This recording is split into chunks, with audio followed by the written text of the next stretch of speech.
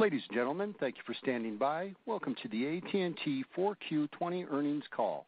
At this time, all participants are in a listen-only mode. If you should require assistance during the call, please press star then 0, and an operator will assist you offline. Following the presentation, the call will be open for questions. If you would like to ask a question, please press 1 and then 0, and you will be placed in the question queue.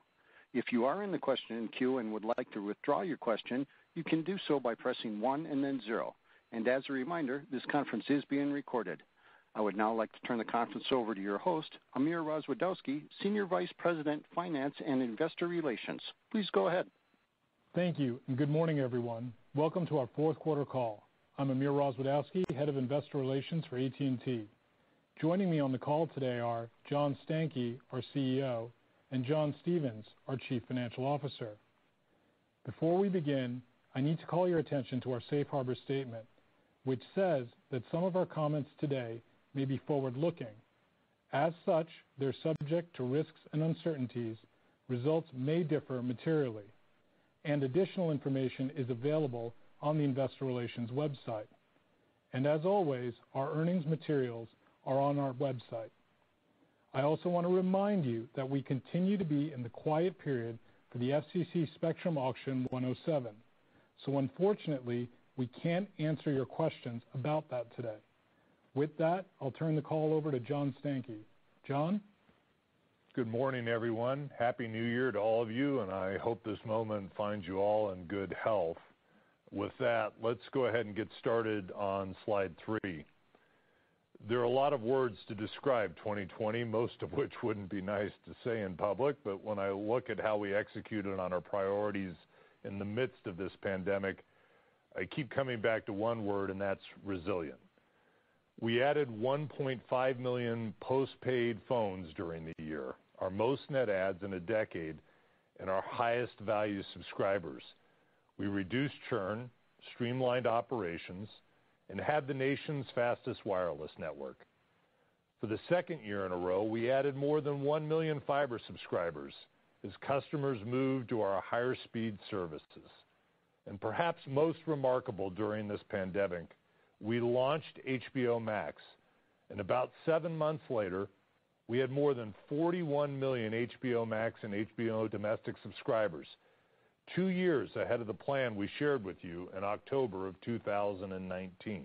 Our resilient portfolio of subscription businesses continued to generate strong cash flows, more than $27 billion, to support our ability to invest in our growth areas and sustain the dividend. In fact, we finished the year with our total dividend payout ratio at a very comfortable level. And on debt management, we made material progress in 2020 by reducing debt maturities over the next 5 years by about 50% and lowering our weighted average interest rate on debt to about 4%. We continue to transform the business to drive efficiencies. Our cost-cutting initiatives generated about $2 billion in savings in 2020, dollars we invested back into the business to drive subscriber growth and move our transformation initiatives forward. In mobility, we streamlined distribution, shifted some stores to third-party dealers, and closed others. Total calls into our call centers are down by 30 million, as we saw a dramatic shift to online transactions by our customer base. We retired more than 30 products in our portfolio and consolidated operations to capitalize on reduced complexity. We took our first steps and reduced our real estate footprint by more than 9 million square feet, with more work underway in our longer-term operating model. We also realigned and streamlined our Warner Media operations to better deliver on HBO Max and the future of how consumers want to view content. Those are a few of our 2020 highlights. Let's talk about our 2021 priorities on slide 4. We have 3 priorities this year. Number 1 is straightforward: grow our direct customer relationships. That begins with the vital connectivity services we provide and the strength of our network. We've had the overall fastest wireless network in the nation every quarter for the last 2 years, according to Ookla. and the fastest nationwide 5G network in the second half of 2020 after our nationwide 5G launch. It shows the strength of our low-band spectrum portfolio. Our fiber net promoter scores continue to be materially better than cables and are helping drive strong subscriber trends and higher penetration rates. There is strong demand for the reliability and speeds our fiber product provides. Beyond our core connectivity services, we're focused on our goal to establish relationships with most U.S. households, and HBO Max is the key here. Through our software-based entertainment platforms, we can learn more about our customers and create long-lasting emotional connections with our award-winning storytelling capabilities. Our second priority is the same as last year, and that's continuing to transform our operations to be more effective and efficient. We're restructuring businesses, sunsetting legacy networks, reducing corporate staffing levels, and overall benefit costs. As a result, we're positioned to enter the post-pandemic world as a more agile and efficient company. Our third priority is about continuing to be deliberate and strategic with how we allocate capital. We plan to use free cash flow after dividends for the next couple of years to pay down debt. We remain focused on monetizing non-core assets and using those funds for debt reduction as well. We're committed to sustaining our dividend at current levels and will give top priority to debt reduction at this time. In summary, I'm pleased with the progress we've made the last 2 quarters. Despite COVID-19 challenges, we're seeing growth where we want to see growth, and we're successfully redirecting our investments to support those areas. We have more work to do, but I'm confident we're on the right path. Before I hand it over to John, I want to acknowledge that I'm sensitive to the reality that there's much going on in and around the business. I know inside AT&T we're working hard to reposition the company, so I can imagine you're working equally hard to keep up with us. To that end, I want to let you know we plan to host a virtual investor event in the second half of the quarter where our leadership team will provide more insight into our business plans, and we'll have a lot of time for discussion and your questions. Look for more to come on that soon. With that, I'll turn it over to John to discuss the more detailed results from the quarter. John? Thanks, John. Good morning, everyone. Let me start on slide 6 with a quick look at our fourth quarter subscriber metrics. Wireless subscriber growth was the best it's been in years. We had 1.2 million postpaid net adds, including 800,000 postpaid phones.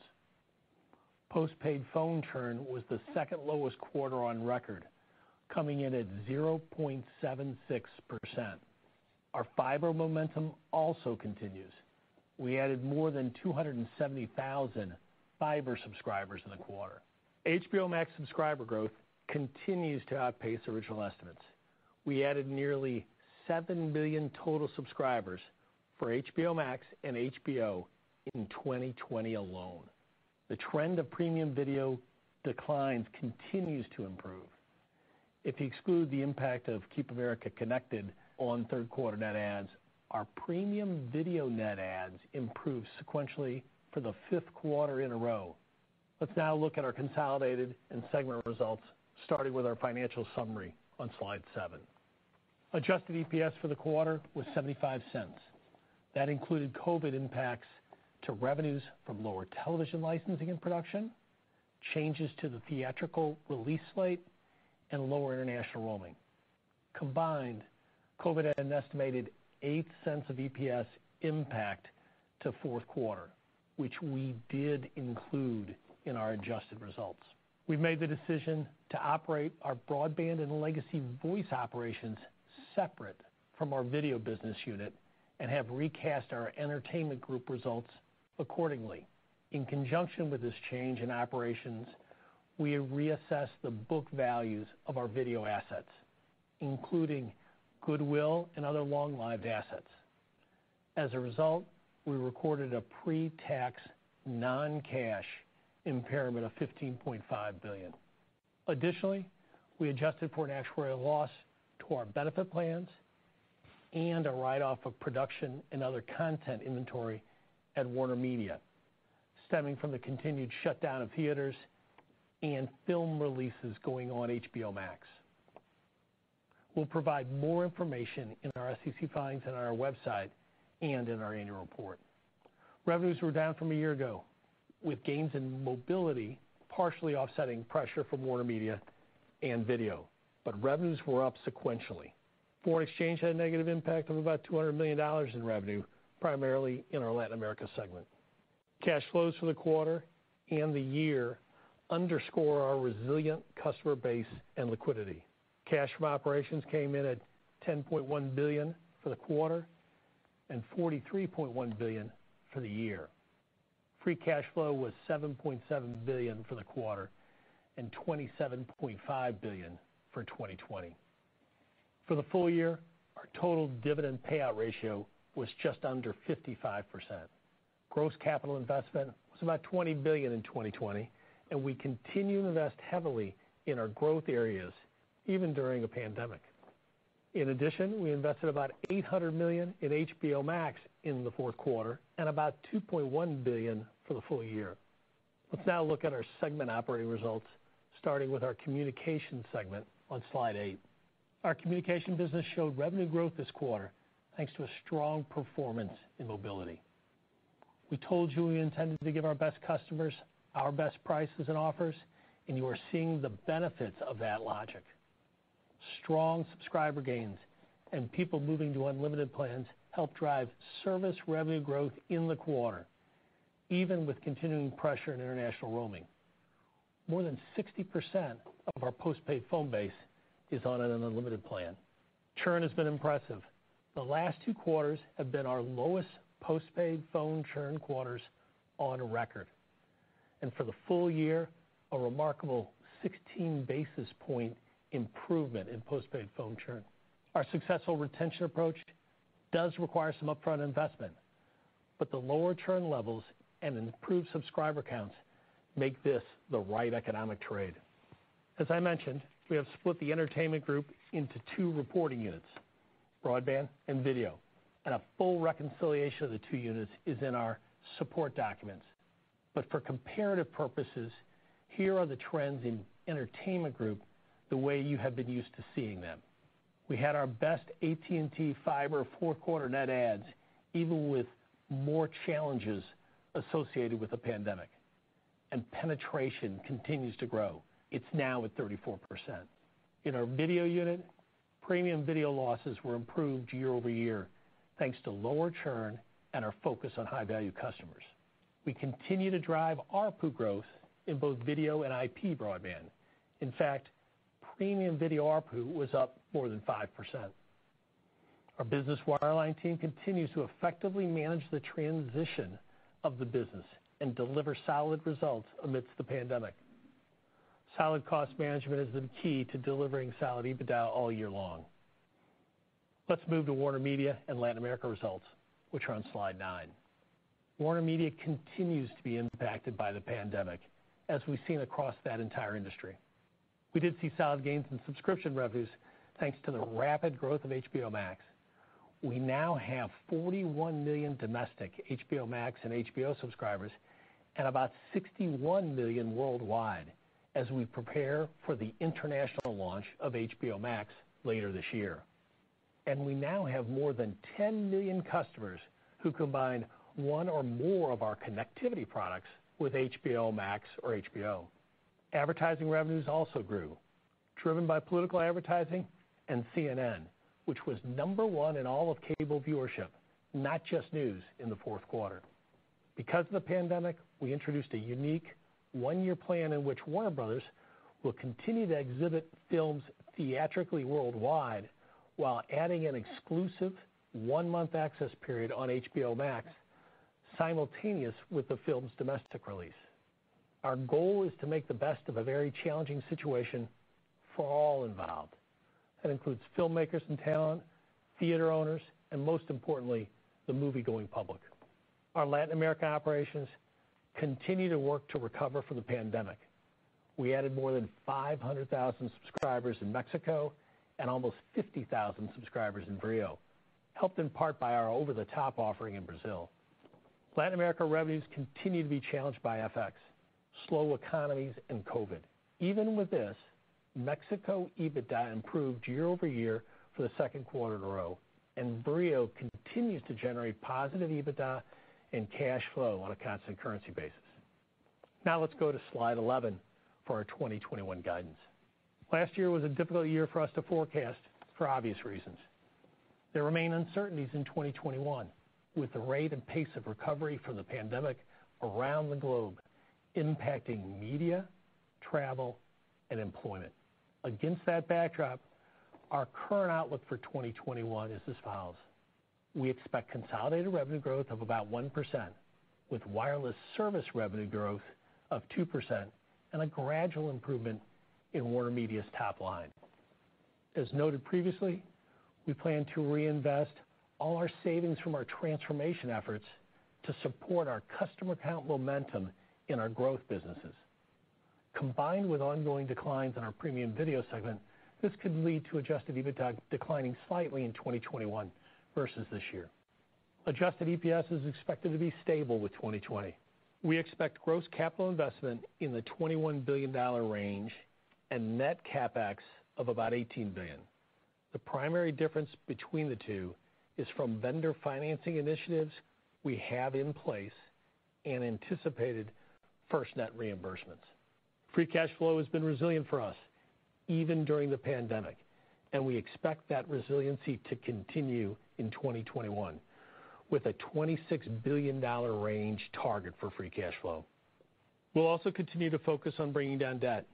As John mentioned, we expect to use free cash flow dollars after dividends to pay down debt. We continue to look for opportunities to monetize assets and apply those proceeds to paying down debt, including Crunchyroll, which we expect to close later this year. We do plan to provide an update on our leverage outlook and longer-term debt ratio target once the auction quiet period ends. As 2020 showed us, things can change quickly. However, we are encouraged by our ability to adapt to those changes while driving increased customer counts, generating strong cash flows, investing in areas of strategic focus, all while maintaining a disciplined approach to our capital allocation and shareholder return strategies. As John mentioned, we plan to have a virtual analyst event later in the quarter to talk about this more. Amir, that's our presentation. We're now ready for Q&A. Operator, we're ready to take the first question. Thank you. Ladies and gentlemen, if you'd like to ask a question, please press 1 then 0 on your telephone keypad. You may withdraw your question at any time by repeating the 1-0 command. If you're using a speakerphone, please pick up the handset before pressing the numbers. Once again, if you have a question, please press 1 then 0 at this time. And one moment, please, for your first question. Your first question comes from the line of Simon Flannery from Morgan Stanley. Please go ahead. Okay, thank you very much. Good morning. So looking forward to the Analyst Day. Perhaps you could start with the macro environment. What are you assuming in terms of the backdrop? Are you really assuming things continue to be much as they are, or do you have a pickup in the second half on things like roaming and advertising? Any comments just about trends with what CIOs are seeing, et cetera, that underscores that? And then within the CapEx budget, are there any material changes within your priorities there? For example, your fiber build-out, I know that's a big priority. Is there an opportunity to ramp that up or additional spend on 5G rollout? Any color there would be great. Thank you. So Simon, John, let me take that. On the macro side, the one thing we saw at the end of last year was customers' willingness to pay. Our bad debts were really quite solid, quite positive trends, both on the consumer and the corporate side. So while we're not getting overly excited, it was a positive sense. What we have built into our plans are, if you will, more of the kind of current environment for the next 6 months, with some second half and really close to the fourth quarter pickup in pandemic relief activities. So we'll see more theater going probably in the fourth quarter than we did this year. We'll see some more travel. But in no way did we envision a hockey stick or any kind of dramatic increase. It's really much more of a general staying the course. There is some slight improvement, but staying the course. Secondly, the one thing I'd add, though, is the cash collections have been strong and have been resilient. Feel really good about that, so it gives us some comfort. Secondly, with regard to the CapEx, I'd say it this way. As you look at the kind of the gross capital being put in the ground, it's up $1 billion. There'll be some changes in what we spent last year. I continue to expect a little bit lighter on the video satellite type side of the business because of the success of AT&T TV and our focus on churn reduction as opposed to gross adds. So there'll be some more money there. I think you'll see us, we've continued to spend money on wireless, but we're well into and well completed with the FirstNet build. So we'll have some ability to manage there. The next piece, though, is we will see an increase in the fiber build and the opportunity to add some more sales opportunities to that inventory. I don't know, John, did I miss anything from your perspective? Yeah, I'll be more precise than John. We'll be building somewhere around 2 million fiber residential locations in that neighborhood. That's kind of what we've got the team tasked to do to give you a sense of what that increase will be. And I think the only other thing I would comment on relative to the wireless spend overall, the shift that's occurring, we put a tremendous amount of capacity out over the last several years in combination with a lot of the work we spoke to you about with the FirstNet upgrades. And there's a kind of a shift in mix going on within the wireless build, and we're now moving away from what I would call capacity that's on existing spectrum bands and starting to see ourselves prep for possibly using other spectrum that may come into service at some point in time, et cetera. So we got a little bit of a dynamic going on in the shift that's in the overall wireless program. Okay, so thanks for your question. CapEx? Okay, is CapEx second half loaded then? We don't have anything that I would tell you is any different than what you've seen. We're actually we started doing engineering. If you're worried about fiber, Simon, we started doing engineering on the fiber build this year. I told you we were getting ready to go, and it was my intent to get going, and the teams are already out turning things up. We had the conversation last quarter. I don't want to repeat myself, but we shared with you that this build is a little bit different than when we initially started because we have wire centers that are already fiber capable. The infrastructure's in place. We're going back in and picking up the next adjacent neighborhood or the next successive area, and as a result of that, the speed to get up and moving is not the lift that it was the first time we started ramping up on this. So we've got a little bit smoother dynamic around it than what you might think because of the increase in the fiber dynamic. Thanks very much for the question. If we can get the next question. Your next question comes from the line of John Hodulik from UBS. Please go ahead. Great. Thanks, guys. First, a related question. What's driving the 22% decline in the broadband segment? Were there additional costs associated with splitting it out from video, and sort of how do you expect that to progress through the year, especially with the increased fiber build you expect as we go on? And then secondly, any update on the timing of the AVOD launch or anything you could tell us on new content or reliance on sports and news? Thanks. John, let me take the first one. With regard to the broadband piece, quite frankly, it's really the efforts we've had to increase our sales capabilities, add new customers, the amounts that we've built out in the prior years. It also has to do with the recognition that we are providing HBO Max for all of our gig customers. And so there's an intercompany charge there. It's within the umbrella of AT&T, and the economics are there, so we feel good about it. But that's also in there. I would tell you, as you all know, the network infrastructure, customer service, like fiber, is a long-term game, and we've gone through the process many times. Feel very good about the long-term returns and the efforts. But yeah, we're going to be spending some money, as we did last year, to invest in that customer growth. You saw the 600,000 plus 650,000 or so net adds last 6 months, and we feel very good about that, particularly when we look at the churn numbers, particularly when we look at the customer satisfaction, the NPS scores.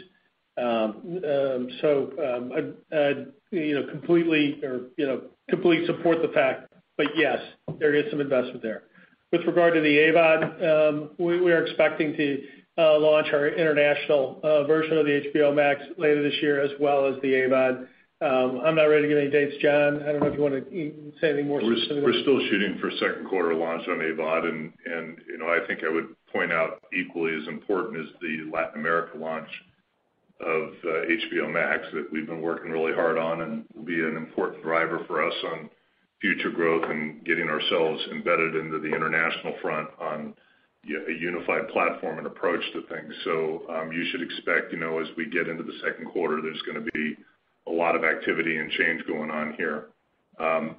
One of the reasons we're kind of trying to pinpoint the exact date on it is, as you know, we've been working through pandemic-related production issues, and ramping that back up has been, a pretty significant task. The team's done a remarkable job getting ourselves back into that business and working through the dynamics safely. It puts a little bit of overhead on things in terms of speed of production and what we're able to do, and there's a bit of rework that goes on with trying to work around the limitations of a pandemic-based environment. As a result of that, we're still fighting through getting the pipeline, dropping the content at the right rate and pace that we want it to, and the first quarter of this year continues to be a bit of a stretch in that regard as we've cycled back into production. Our expectations are that we start to hit our stride as we get into the second quarter, and it's really important as we put these new iterations of the product out that we have ourselves in a good position in terms of the content inventory. And so as we're kind of going hand to mouth on these right now, John, we'll be a little bit more discreet on when we announce what's coming out and exactly what month, simply because it's just that tough and that much of a battle, literally show by show, to get this stuff done and get it into the funnel, and we're working hard to do that, and we're past any of the unexpected dynamics like the California closures that went on over the last several weeks that put a couple twists and turns in the road, and we've got the worst behind us. But I'm a little chased right now with everything on the pandemic, so I don't want to overpromise anything. Got it. Thanks, guys. Thanks, John. Your next question comes from the line of Phil Cusick from J.P. Morgan. Please go ahead. Hey, guys. So much to ask. Thank you. So in wireless, John, you talked about growing customer relationships overall as a priority for the company. Should we assume that means the current level of promotion and upgrades, that effort continues? And then second, to follow up for John Stevens, just really quick, you mentioned an updated leverage target that you would talk about on an analyst day. I know you can't really talk about where leverage goes around an auction, but do you anticipate changing the target from the current 2.5 turns? Thanks very much. So Phil, look, we're in a dynamic market. Things change all the time. We're going to look at our promotion strategies and adjust them accordingly and determine what we need to do to continue to be in a position to maintain and grow share. And I think it's really important we continue to have a growing business. The management team's focused on two things. We like the momentum. I think we'd like to be a little bit more efficient with the momentum. We've done some really good stuff and had some really good progress on self-funding a lot of what we've been doing in the market, but we're not self-funding all of it yet. And so our continued work on trying to manage the efficiency and effectiveness of this business so that we can be in a more aggressive posture in the market is something that this team is working on every quarter. And we've tried to be diligent and reasonable in our guidance to you and make sure that we have high confidence in what we share. But what I'm turning back to the management team is, a task that I'd say is more aggressive than that. And to the extent that this management team delivers, and they have been doing a remarkable job of doing that over the last several quarters, does that mean that that's going to give us more room to do more in the market and continue to maintain a posture that I think is totally appropriate, bringing in high-value customers, the right kind of customers we want, going down the swim lanes that we set up for ourselves that we think we have a unique place to be, which is winning in the public sector with our FirstNet abilities, using our deep enterprise customer relationships to go deeper into their customer base, with affinity programs, ensuring that we're getting the mass market with attractive offers like HBO Max and what's associated with that is it brought in a really attractive gross ad pool, and treating our embedded base well. That is the strategy, and we're going to continue to do that. I think you're seeing it. To be the industry leader in churn this quarter, I think we called it right. We said that we don't have customers that are upset about our network. They like it. We don't have customers that are upset about our service. They're satisfied with our service. We had customers who were interested in finding new devices. We shared with you that we had a little bit more aged population on device longevity than the rest of the industry. We've been targeted on how we do that. I think, getting a new 30-year lease on life, the 30-month lease on life with these customers, I wish it was 30 years. It's a very appropriate exchange for the franchise right now, given everything we have in front of us. Phil, with regard to the update at the analyst conference, first and foremost, what we've said and we'll continue to say is free cash flow in excess of dividends is going to go to pay down debt. Proceeds from the sale of assets is going to pay down debt. But the reality of it is, we would prefer to be able to give you more information about a leverage target. We can't do that at this time because of the status of the C-band auction and our inability to comment on. That's all we're trying to tell you, is that we understand that we would normally give that to you, that would be appropriate, but because of the FCC rules, we can't. So we will commit that we will update it when it's possible. That's the story. I think the one thing that I'd repeat, though, is $27.5 billion last year, 26 we're guiding for next year, $15 billion dividend, a lot of money to use to pay down debt. That's what the message we want to give you, and the proceeds from things like Crunchyroll going to use to pay down debt. So we feel good about what we've done over the last 3 years with regard to managing the debt, and we feel really good about our ability going forward. But the comment about leverage is just we feel it's appropriate for us to give to you. We can't because of the rules around the C-band auction. Okay, so that's a maybe this year leverage target, not a permanent changing the 2.5 leverage target.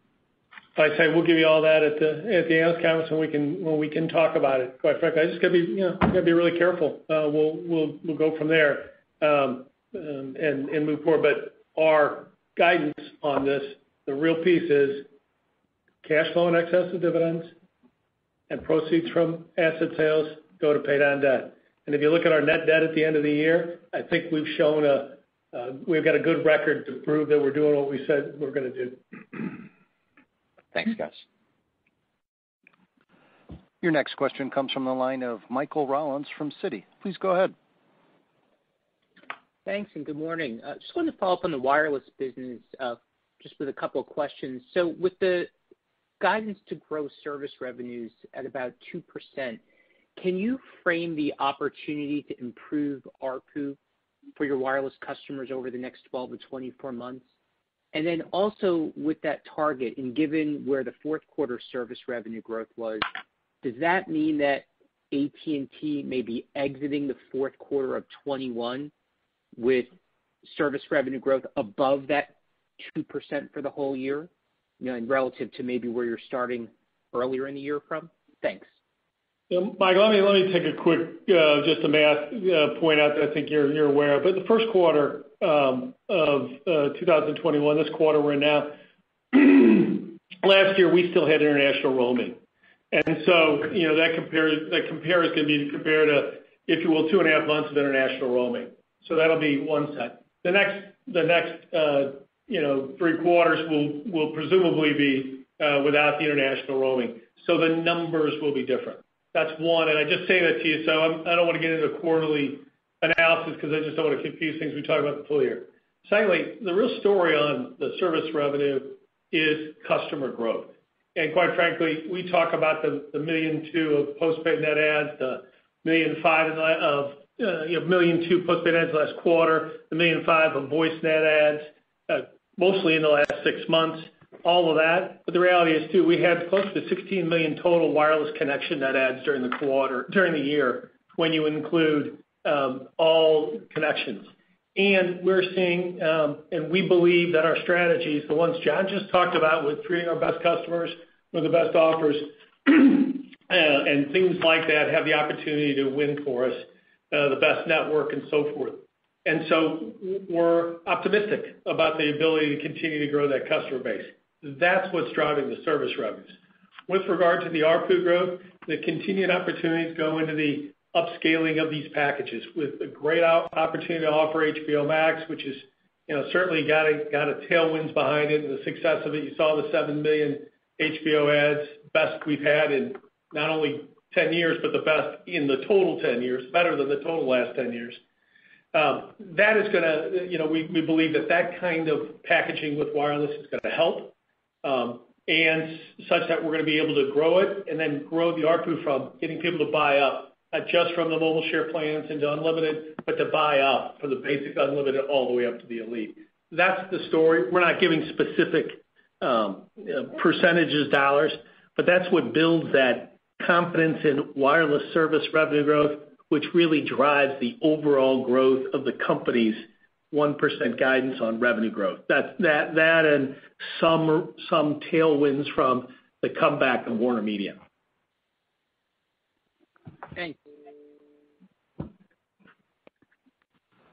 Your next question comes from the line of David Barden from Bank of America. Please go ahead. Hey guys, thanks for taking the question. And John, I guess this is going to be your last quarterly conference call, so we'll see you at the Analyst Day, but congrats on everything you've gotten done. Thanks, David. I just wanted to, two questions.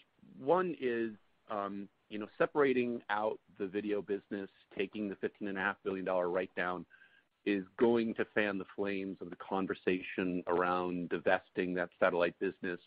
Could you kind of, either John or John, could you elaborate a little bit on kind of what that might look like and what in the $26 billion of free cash flow guidance is coming from the satellite video business today? And then the second conversation, we've just finished the first month of the HBO Max experience with Wonder Woman, commensurate with the theatrical release, and this is obviously going to happen like 11 more times over the course of 2021 as you kind of do the day-date thing with the movie slate. If we multiply what happened with Wonder Woman times 11 over the course of 2021, what does that look like for Warner Brothers from a revenue and profit standpoint relative to what maybe 2019 would have looked like in a more normal year? Thank you. So let me try to deal with the front end of that, David, and then John can give you a little bit of context on the cash flow. Obviously, what I'll say on that is we've assumed that, we're running the business as we've portrayed it to you. And we have been debating how we wanted to set up our operations for video for some time. And, I think part of this, when we step back and think about why we made this change, is we figure we're at a life cycle change in these products, that getting management teams focused in this way will be the best way to maximize value in the discrete product lines. And so in the video case, we've seen a pretty dramatic change in what's occurring in the market, and there's a variety of things driving it. You all know about the declines in the pay TV life cycle, but we also have the dynamic that's starting to occur, which I think is a really important one to understand, where we're starting to see pay TV disconnect a little bit from broadband. As virtual MVPDs start up, our own product itself, in many respects, has a virtual characteristic to it. And it's a fairly mature offering. And so getting a management team really focused on what to do in the latter stages of the life cycle of a mature product and ensuring that we manage it effectively, I think is a wise thing to do for that product on a standalone basis. And that's one driver behind why we made that decision. The second driver behind why we made this decision is, I believe we're at the front end of a dynamic of customers wanting to ensure that they have connectivity and broadband access no matter where they go, and they want a simpler model around that. And I think about our business being in a very unique position for both businesses and consumers to deliver on that promise. and the innovation that's going to be necessary from a product perspective. And then pairing that with what are the new complementary products and services that customers might want to bundle or use with that connectivity, I think is a new play, and that's a new growth for us. And to get another part of the management team really focused on that aspect of our business is how we simplify unified connectivity for our customer base, whether a consumer or business, whether fixed or mobile, starting to think about what those virtual type add-ons are to that product that come with a very different delivery mechanism than what we've historically seen when we've been bundling what I would call these high overhead, premise intensive visit type services that we've traditionally had in the bundle. And play into that as the strength and position for growth is the second part of why we want the management team set up the way we have it right now and focused on that going forward. And that just makes sense for how we're operating the business because of the time and place and where we are, and we are absolutely comfortable that that's the right call for how to operate our business moving forward. And I will tell you, I'm not going to speculate on anything structural or M&A oriented. We never do. I'm not going to now. But, I believe that what we're doing here is if the goal is to always run an asset for maximum value creation, this is the right strategy to run the asset for maximum value creation. John? Yeah, both the asset of video and both the asset of broadband is so critical going forward. With that, let me just quickly, touch on the HBO Max and theatrical piece if I could. So I think, where we are is that there's a difference between what I'll call a tentpole release and a non-tentpole release. And, Wonder Woman and the nature of that production value and what occurs in it is different than the balance of many of the other movies in our slate. We have other tentpole releases that occur throughout the 2021 release schedule that are going to be equally as buzzworthy of Wonder Woman. And we have in between those other high quality offerings that fill that in that cater to maybe sometimes a less broad audience. And that's the power of doing what we did in bringing the entire slate out to our end user base.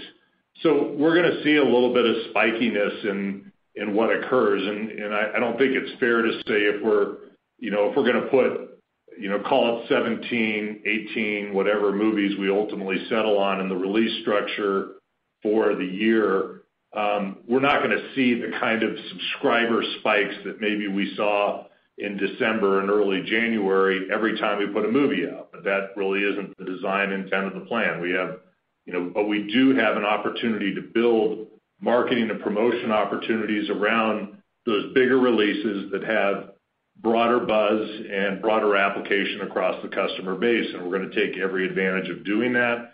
And, we're going to work filling in the niche between it. I think I want to stress, this is a unique year.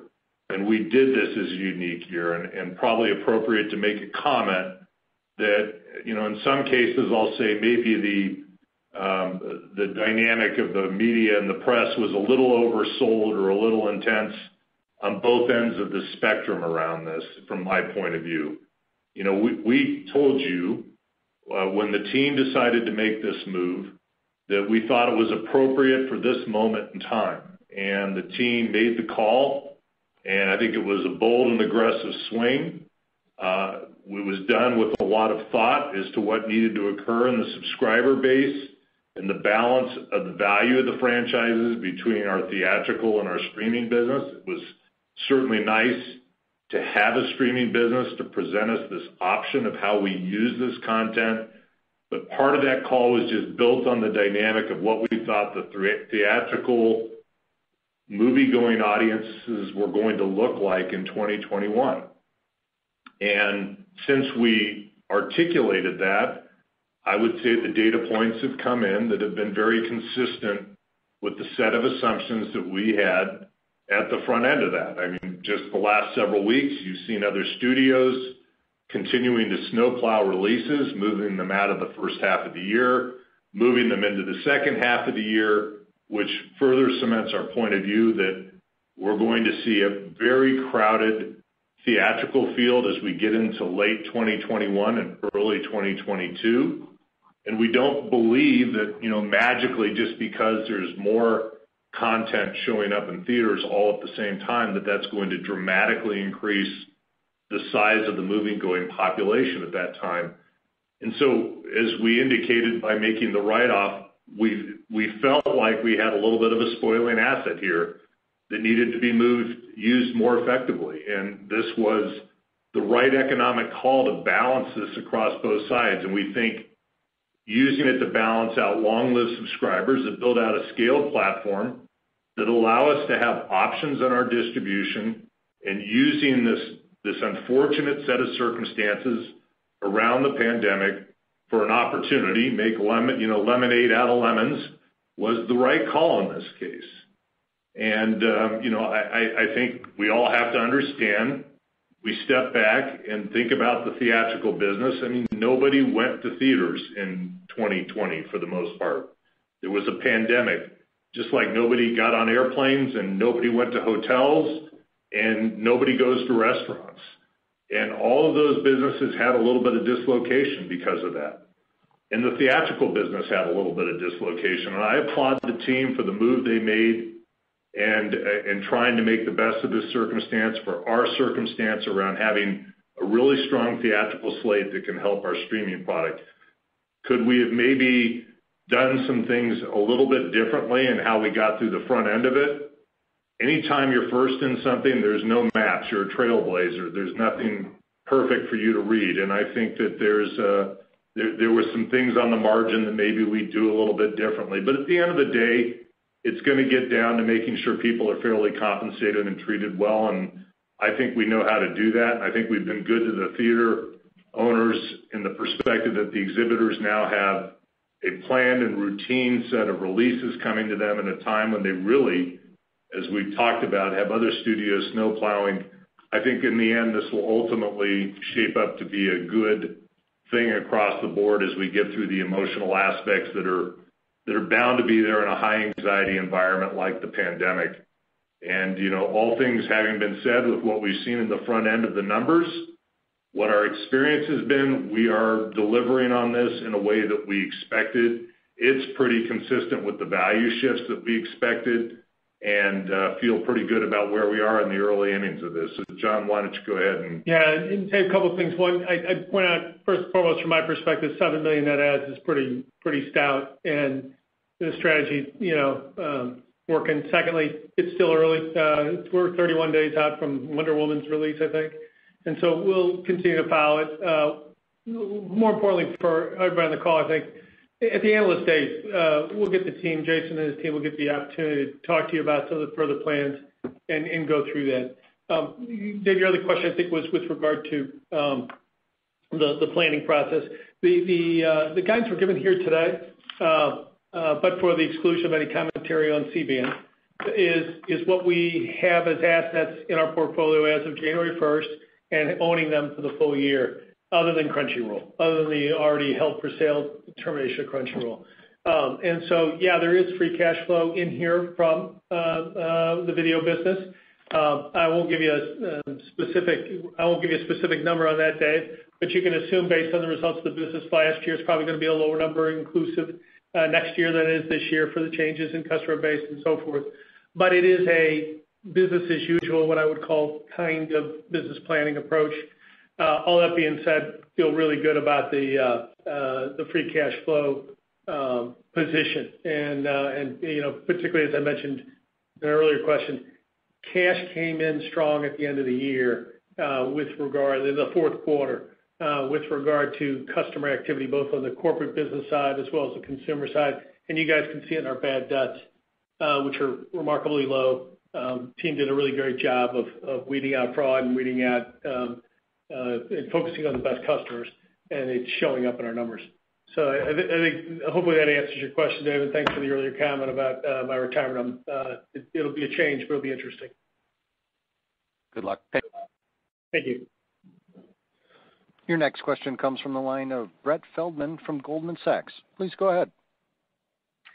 Yeah, thank you for taking the question. And if you don't mind, I'd like to follow up on some of the fiber commentary. It's obviously encouraging to see that you're going to be picking up the pace of the build-out this year. But, even after building out 2 million additional homes passed, that would still be a small subset of the number of customer locations in your total wireline footprint. How do you think about what portion of that footprint, which I think has 60 million households in it, is potentially attractive in terms of being a great demo and having economics to reach them that generate a compelling return for you? In other words, for how long can you keep adding 2 million homes a year to your footprint? And am I even asking this question correctly? Because as you build out your 5G footprint, which is really a national 5G network using layers of spectrum across multiple bands, it would seem like wireless will increasingly be a viable technology for reaching households beyond your traditional footprint. How do you think about the fixed wireless opportunity, and maybe how do you just think about the ability to be a provider of high-speed residential broadband across the country? Thanks. So, Brett, I'm going to sound like a broken record, but it's really important on these long-lived investments that we be pretty consistent internally so that the management team can get to a consistent level of execution year over year. If I think about what has traditionally happened in outside plant access technology upgrades, I've been through a series of them over my career, and I don't think this one's going to be a whole lot different. There's always the first third of the customer base that's kind of the low-hanging fruit, slam dunk, that is the part of the customer base that you cut your teeth on, get your processes squared away on, get the vendor community up the first part of the cost curve, and it's like the no-brainer economically, and you kind of make your decision that that's where you're going to start. And I would say we went through that largely through that first third in the investment we've made over the last several years. Then what happens is you get your up the learning curve, and the vendors start to scale, and you start to get confidence in your economics, and your business processes start to improve, and you start to see the marginal economics improve on a subscriber, which is what you're going to start to see happen on some of those broadband numbers on the fiber base that we've broken out for you as we move forward here over time. The next third becomes the opportunity, and we're into that the middle innings of the game, if you want. It's the next 30 to 60% of the customer base that we can work our way through, and you look at the economics around it, it makes sense. Then you get into that last third, and it's always the hardest part. And I mean, in many instances, you're still sitting with the last third that in parts of the rural America that still really don't have effective broadband options. And oftentimes it's policy. Sometimes it's a technology breakthrough that gets that last third. And I would tell you right now, if you wanted me to prognosticate on are you going to build fiber to that last third, I don't think I'd want to prognosticate that that's a place that we're likely to go in the near term, absent some kind of major subsidy construct that comes into place. I actually believe, candidly, even if there was subsidy put in, it would be a better use of taxpayer money to do something that was more hybrid oriented in the technologies that are applied and not exclusively lean on fiber in that space. But we're several innings out from that actually coming to pass, and we'll have time to work through it. Right now, working in the middle innings of the game, and the next 30% of the customer base is where our focus is at. And as I shared with you on the previous call, it's 2 million this year. The team executes well. We can do more than 2 million and start to ramp that up. And when we demonstrate to the investor base that we're getting the kind of returns that you all like, then you should cheer us on to do that and be very supportive of us moving down that path. And it's my intent to characterize that and show that to you. In terms of how I think about the wireless and fixed base, I've got maybe a little different view on this, and I'll maybe step back and think about it from a macro level. If you go back and you look at consumption that's occurred in customer bases, whether it be wireless-centric data use or fixed-centric data use, they've all been growing, and they grow at a pretty consistent level. And if you go and you talk to experts around consumer behavior over the next 10 years and you look at what's going on inside the household of, for example, just one major trend of people moving away from what used to be broadcast or multicast streams efficiently delivered to unicast streams, discrete streams to one device, and you just look at what's happening in consumer behavior over that, there's a substantial amount of video traffic to be moved to unicast. It's going to drive a massive amount of consumption. And this ratio between mobile and fixed consumption has been at about 10 to 1 for many years. This is not new. And I believe that ratio, it may not be perfectly 10 to 1, but there's still going to be a pretty consistent gap between mobile and fixed consumption. In other words, there's still a lot of traffic to be moved given consumer shifts in how they're using products and services. And so, as I sit back and think about things, I think about hybrid access technologies as being important, but I don't know that the most ideal way to build a network is going to be to use fixed wireless to take on the bulk of what occurs in the four walls of a business or a home, given the consumer behavior trends we're going to see over the next 10 years. And I think still having a very dense and rich fiber infrastructure is going to be necessary to be an effective network provider over time. Now, it doesn't mean there won't be some segments of the population, and my son who lives on his own in an apartment, in a metro urban area that might, actually be an individual that could work on an all wireless portion of his life in his 20s when, he's independent and single and in a single dwelling unit household. And, maybe that's a little bit different serving arrangement that has a wireless tail on it or is a robust, wireless LAN inside of a managed dwelling unit. But I still think reach and penetration of fiber is going to be important as we move forward. John, Brother, the only thing I'd add, in your putting a fence around this issue, John made this comment earlier, and it's really important. We have fiber to the neighborhood in many, many locations, and taking fiber to the home is a second step. We haven't done that yet. So if you think about our VDSL, if you think about our new greenfield builds, if you think about the neighborhoods next to the VDSL or the neighbors next to where we've got fiber to the prem, those are the opportunities. And that VDSL footprint is 35 million, and when you add the fiber to it, it's greater than that. That'll give you a kind of a framework for something that we could efficiently do, just what John said about building out the 2 million this year. That's where a lot of the focus is going to be. So I think of that as the way to think about the opportunity for us. And yeah, we have that ability. We need to continue the sales momentum. That's going to be really critical and important to make it work. But in line with that, that's I think a focus of easy capability for us. Thank you. Thanks. Your next question comes from the line of Frank Louthan from Raymond James. Please go ahead. Great, thank you. Can you comment on any potential regulatory changes with Title II potentially coming back over the next 12 months? And can you give us a little bit more detail on as far as the fiber to the home? You say you're doing another 2 million homes this year. To what extent can we expect that to continue at that sort of pace, or is that just sort of a year by year kind of a decision? I said in the neighborhood of 2 million homes.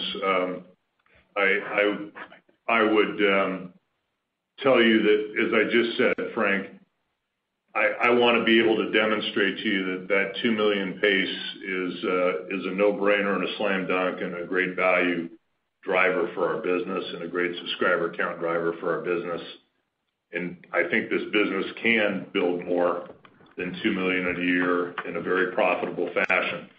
But we're going to demonstrate to you we can do that, and then we'll come back to you and tell you about what that rate is. So if we execute well, when the management team execute well, do I expect that I'll be back talking to you about a 22 build that maybe leans in heavily to that? That's what I'd like to see the management team step up to and be able to work its way through. Where I think, I'm sorry, the first part of your question. Title II. Oh, Title II. How can I forget? Look, I think it's inevitable that we're now back into the whipsaw approach of a new administration and a new belief that despite 4 years of not a single data point to suggest that we have a problem to solve, nobody blocking anybody, nobody throttling anybody, nobody doing anything inappropriate in terms or use of service and disclosing how they're offering services to customers.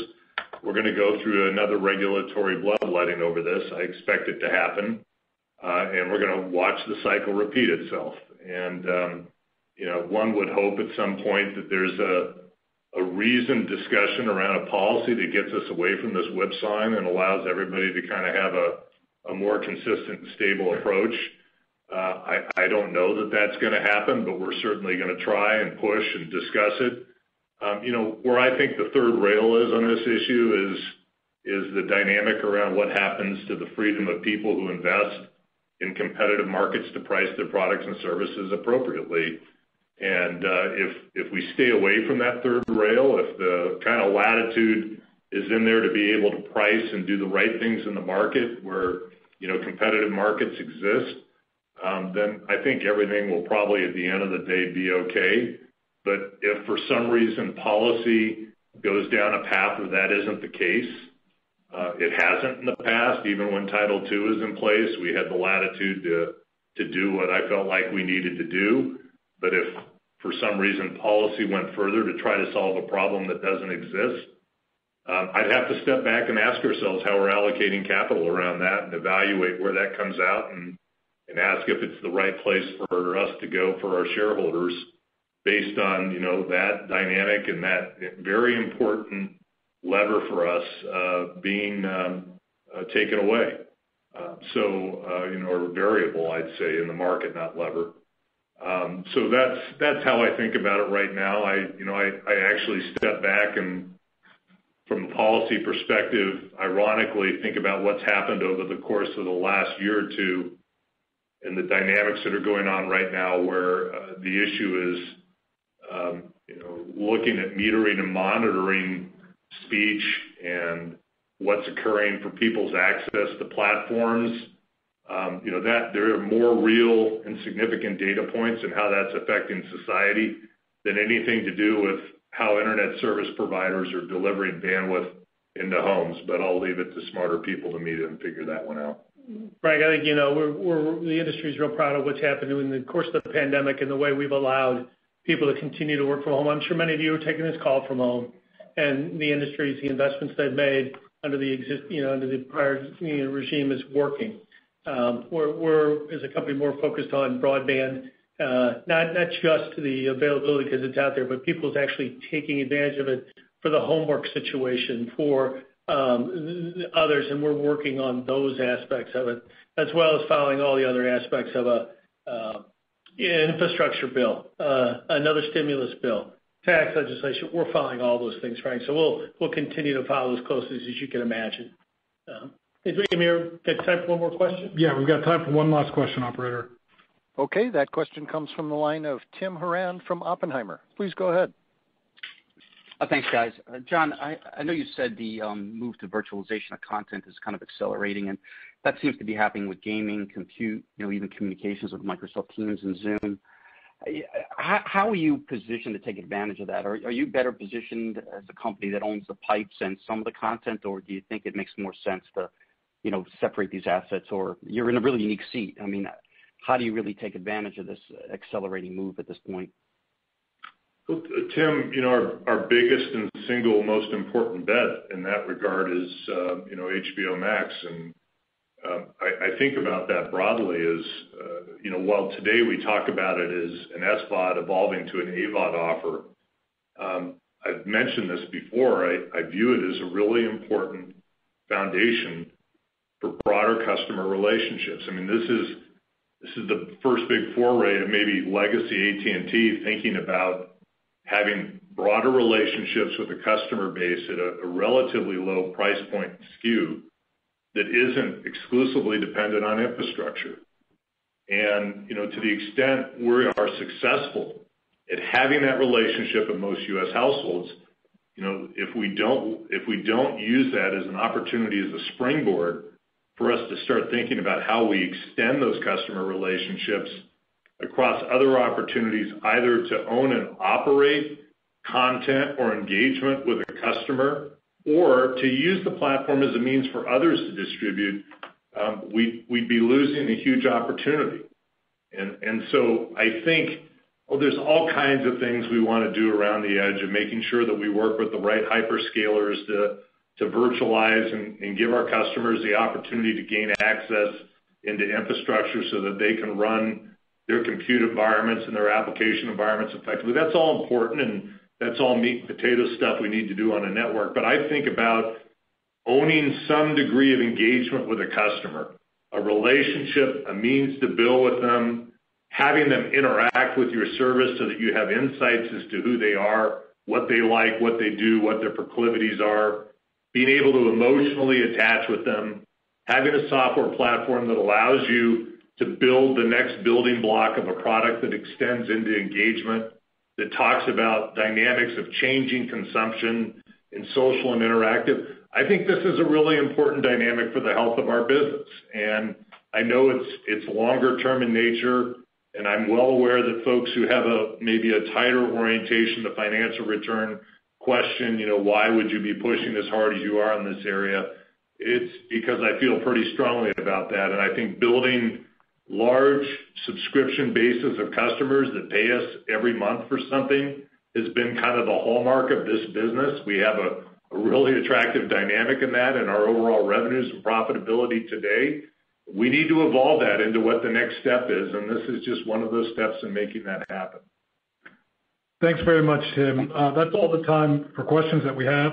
And with that, I want to turn it over to John Stankey for final comments. So I have one last order of business before I let you go, and Dave kind of hinted at it with his compliment to John.